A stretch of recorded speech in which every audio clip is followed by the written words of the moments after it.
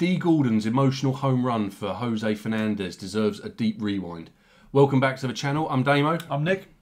So today we've got another secret base, like Damo says. Really enjoy the channel. If you've not seen any secret base before, go and check out his channel. He's a brilliant content creator. Yeah, they are. Yeah, there's multiple of them. But, of course they are. Yeah, this one was heavily requested on our Discord. It's also been coming up down in the comments as well. We don't actually know why this is emotional, but yeah, looking forward to seeing what the backstory of it is, and it sounds like it's going to be quite a moment. So we hope you enjoy. It's September 26th, 2016. Oh, recent. We're at Marlins Park in Miami, Florida, with Bartolo Colon pitching for the Mets in the bottom of the first. With no runs on the board, the Marlins leadoff hitter D. Gordon waits for the 2-0 pitch. Look, I know, on paper, the stakes are low. There's no championship up for grabs, we're only 3 outs into the game. But this next pitch will become part of a moment so much more impactful than even a World Series would be for Miami. To appreciate something that's bigger than just one game or sports in general, we need to rewind.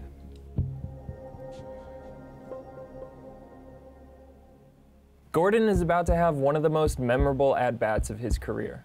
But it's coming during a season that he'd probably rather look past. Not because of anything he did or didn't do on the field, more so because of the fact that he couldn't be on the field for much of 2016. In April, he received an 80-game suspension, which was a big blow to a Marlins team that managed just 71 wins a year before, with Gordon playing in 145 games. And by playing, I mean he dominated. It took him just 28 games to record his 50th hit, and by season's end, he led the National League in hits, batting average, and stolen bases, which all paired nicely with his first Gold Glove award. Doing so in his first season in Miami, he was part of a core making the Marlins fun, or at least watchable again. What Gordon lacked in power, he more than made up for in speed, which he showed off on June 30th, 2015 against the Giants when he legged out an inside-the-park home run. This was his first homer of the season, and one of just 8 that he would have in his 5-year career. Wow, only 8 home runs in his 5-year career entering this moment. I was just going to say, do you know, I've never seen an inside-the-park home run. I'm still waiting. Yeah. I could just watch a video, obviously, but I'm waiting. I keep watching games live. In Rewind that, 2016. watch it again. He didn't add to that total in the first 21 games of the season before getting suspended, nor has he in the 53 since his return. And while his numbers have slipped from the year before, considering he was otherworldly in 2015, Gordon's doing just fine. He showed very little rust from the 80 games off. The trouble is, with or without Gordon, the Marlins are all but mathematically eliminated from the postseason for the 13th straight season. Yeah. It'll even be a struggle to finish 500. And considering who they're facing tonight, it will be just a bit tougher. Partially because Colon is famously big and even more famously sexy, which can cause a distraction. But also, he's a good pitcher. Context, please. I don't understand that. Maybe his nickname's Big Sexy. Yeah, I was wondering if it's going to be something like that, potentially. And with the start tonight, he and the Mets have a bit more to play for as they look to lock up a wild card spot for their first postseason appearance since last year. If they can, it'll be New York's first back-to-back playoffs since the 99 and 2000 seasons, which was all the way back when Colon was a sweet, starry-eyed 27-year-old. That was 7 teams, 1 50-game suspension for PEDs, and just a couple LBs ago for the pitcher. Much like Gordon, Colon came out of his 2012 suspension looking fresh. He finished the year with the 2nd most wins in the AL and led the league in complete game shutouts. Right. Yeah, that earned him a nice. nice contract from the Mets, which Colon repaid by recording his most strikeouts since his Cy Young winning 2005 season. And before tonight, in 2016, he had been pretty solid, especially over his last 10 games when the Mets needed it the most. And they needed it tonight. They're facing a Marlins team that's playing for so much more than whatever fleeting postseason hopes exist. And regardless of which side is pitching, Miami would have a presence on the mound. That number 16 wasn't going anywhere, especially not from the hearts and minds of Marlins players, coaches, or fans. Miami's star, the young ace Jose Fernandez, was found dead less than 2 days earlier after a boat he was in crashed into a jetty. This devastated his teammates, their entire city, and the league as a whole. No one wanted to believe his story would end like this. He arrived in the US as a 15-year-old after his 4th attempt to defect from Cuba. On the journey over, he dove into the water to save a woman who had fallen in, which turned out to be his mother. After settling in Tampa, he won a pair of high school state titles and drew the eyes of Marlins management, who selected him 14th overall in the 2011 draft. He struck out 8 over 5 innings in his debut on April 7th, 2013 against the Mets, and while a New York comeback in the 9th spoiled his result, he'd go on to earn NL Rookie of the Year honors and finish 3rd in Cy Young voting. In addition to that, in his final game of the season, he crushed a ball that went out for his first career home run against Atlanta. The kid in his last game, homers to left. We told you to come out. And it also led to the bench's clearing once he made it home after Atlanta disapproved of him spitting his way around third and taking a little too long to look at the ball. When it came to his pitching, some argued it was the greatest season by a rookie in MLB history. So, to no one's surprise, Fernandez got the nod to be the Marlins' opening day starter in his 2nd season, making him the youngest to do that in the NL since Dwight Gooden in 1986. And although his season came to an end in May, he returned halfway through 2015 looking like the ace the Marlins needed. Tommy John surgery, so young as well. Is that common to have? Yeah, I know. To have it that early in... Yeah, I'm not sure. Yeah.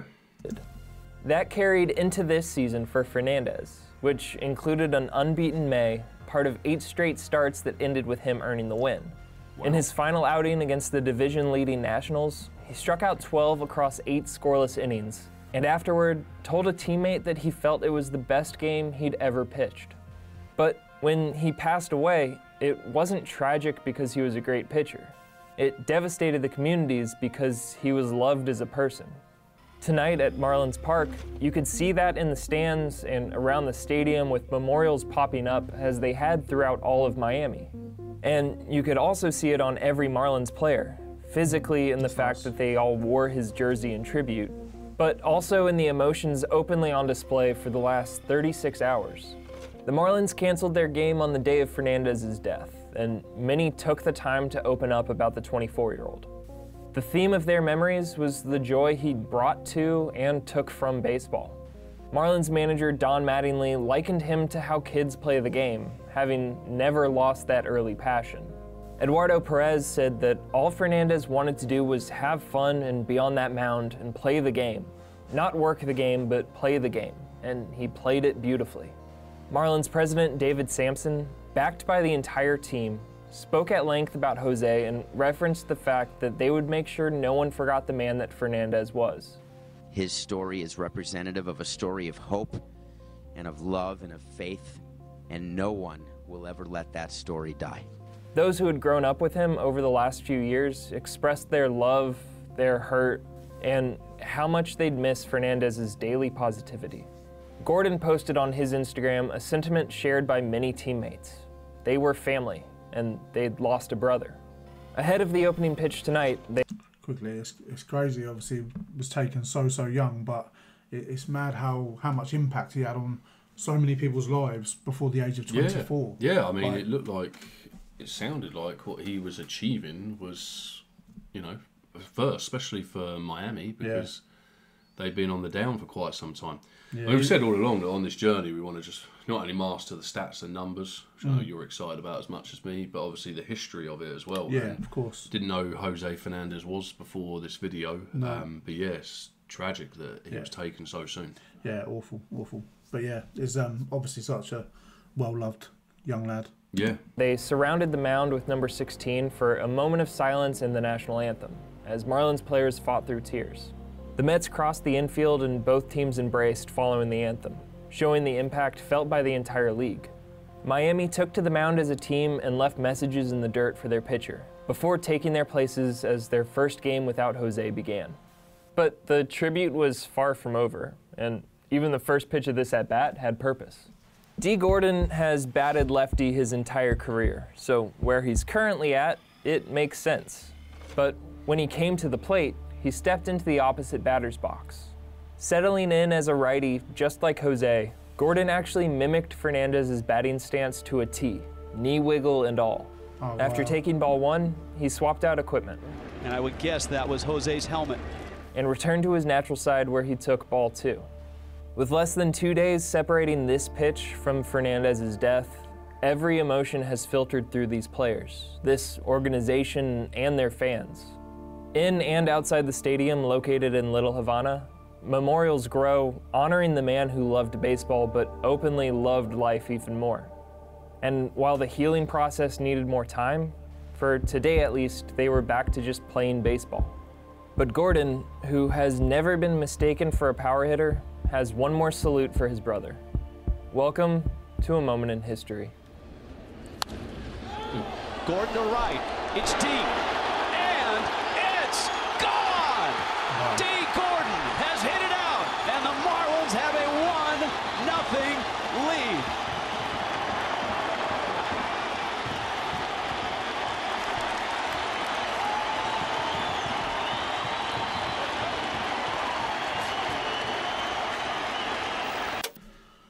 Yeah, sad story. Yeah, I mean, got me that one. Yeah, tragedy. I mean, yeah, so young, so talented.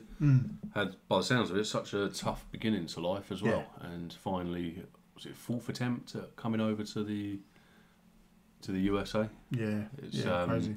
Yeah, no, quite a sad moment. But yeah, as we say, we want to master the sport in present and in past, and we're going to have to definitely learn things like this to be able to do that. And yeah, Absolutely. it was definitely some interesting bits in there. But yeah, tragic, and it seemed like a bittersweet moment for D. Gordon. Definitely, yeah. But yeah, thank that's you. That's how he would have wanted it to go, I'm sure. Yeah, definitely. But yeah, thank you very much for suggesting that one. As I say, it's been Discord and in the comments heavily requested all over. Really, really appreciate it. Please do like and subscribe. It really does help us grow the channel, and we'll see you on the next one.